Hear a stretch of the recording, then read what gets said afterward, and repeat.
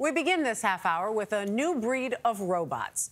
In Japan, there are robots modeled after cute dogs, baby seals, and of course, humans. But a promising new area of robotics was inspired by one of the world's least liked creatures. Lucy Kraft visited a lab in Tokyo and has this report. Fear them or loathe them, snakes are made for movement.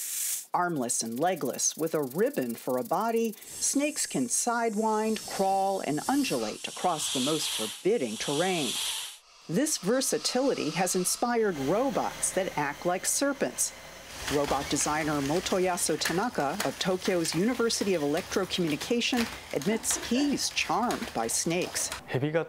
Tanaka said, snakes have long, thin bodies that are perfect for getting in and out of tight spaces. Their length allows them to climb over high obstacles.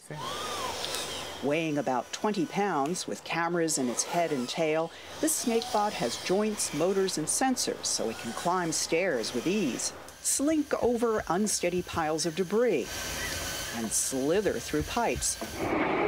After floods hit western Japan in 2018, Tanaka's snakebot wriggled into a ruined house, allowing the homeowner to search for his belongings remotely.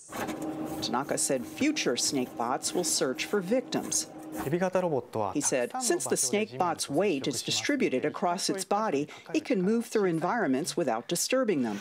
Snakebots may become a household accessory. If you've ever wondered what it's like to be wrapped in the coils of a boa constrictor, well, introducing the snake robot that gives a massage.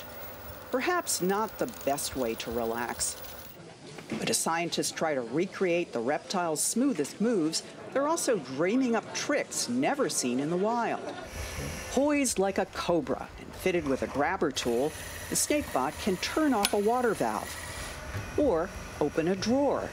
Tanaka said real snakes have just one head, but a snakebot could open a door with its mouth, hold it open, and enter the room tail first.